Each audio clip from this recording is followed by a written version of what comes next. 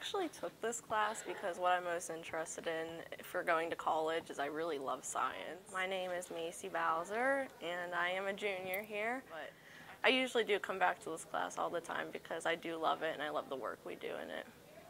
So my degree is in forensic science, so I added the forensics unit to my physical science class because I feel like students are very interested in it because of the TV shows and so forth. So we started the year with just analyzing crime scenes. Thus far this year they've done a fiber analysis where they had to collect different fibers and match it to a suspect's fiber, and then they have done fingerprinting.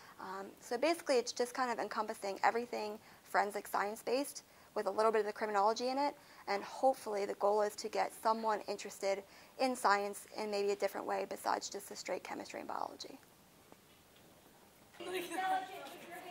Oh, heck yeah! We're making some progress here!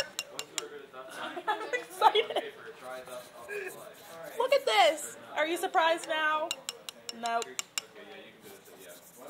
Okay. I'm actually looking into this now. The more that we've done it, it opened up my mind in different ways, and it's actually building a career for me. I think I'm actually going to go for something like this in college, so.